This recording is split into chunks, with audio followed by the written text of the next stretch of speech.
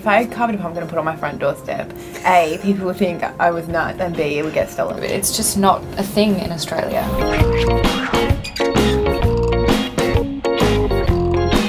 This is gonna take a while.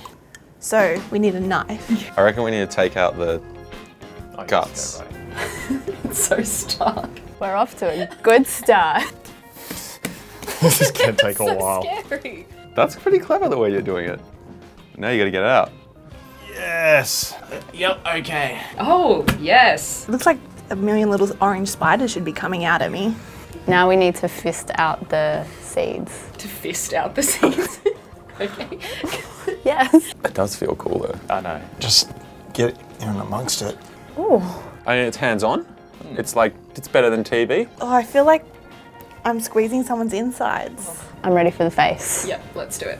What shape eyes are you making? Square. Square? Well, you go make a circle. Do it. Can you do a circle with this? At least triangle. You know when you do your makeup and like one eye is always better than the other one? Yeah. I feel like that's happening to this pumpkin. Okay, let's do the mouth. So Cool. it's got teeth. Yeah. Like, We could make one of those vomiting ones. I gotta say, like, this is really tough. The nurses must just dread this time of year. Like, oh, Karen, we've got another pumpkin injury. did it.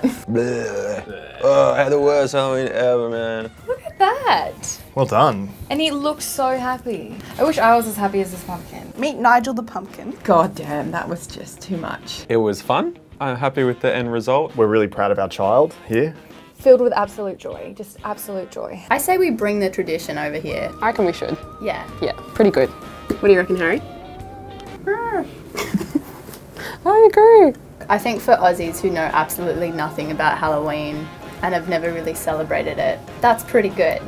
I've, graduated university, graduated high school, but that's my greatest achievement. We created a masterpiece tonight. We did, yeah. Happy Halloween, everyone.